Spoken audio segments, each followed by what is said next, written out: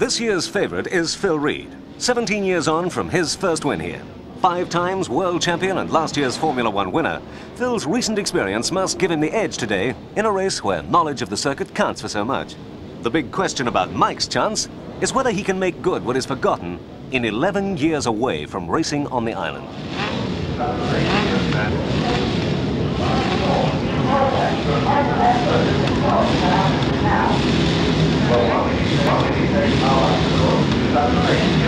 I came up to Europe a month in advance. I got all the machines that I was going to ride in the island, went to various tracks around England and did days and days and days of testing, riding all the bikes, finding out how they all worked. Unfortunately, time did run out, but we achieved quite a lot. But of course, riding around short circuits is not quite the same as riding around the Isle of Man. From the start line, Mike shows he's in a class of his own. It's a fairy tale comeback by the greatest road racer of all time. By the end of lap 1, Mike is leading the race on corrected time by 9 seconds from Tom Herron, number 18. And he's a full 20 seconds ahead of Phil Reed on number 1. An hour into the race, and with a pit stop for fuel, Mike has made up 3 minutes on Phil Reed, and the two are scrapping for the lead on the road, though Hailwood has an unassailable time lead. Tom Herron has broken down, and John Williams, Helmut Dana and Ian Richards are fighting for the minor placings.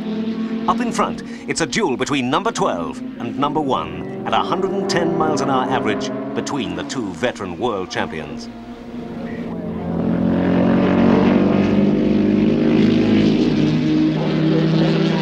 Phil Reed is redlining his engine in an effort to stay with Mike on the road. Eventually, it gives way. Mike Hailwood is on his own in every respect. Minutes clear of the field, and the crowd is delirious.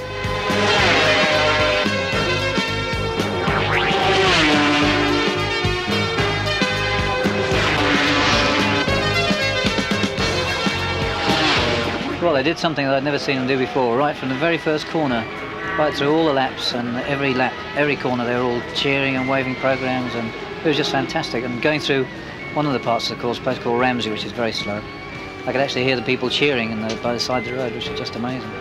And the enthusiasm and everything like that was just overwhelming.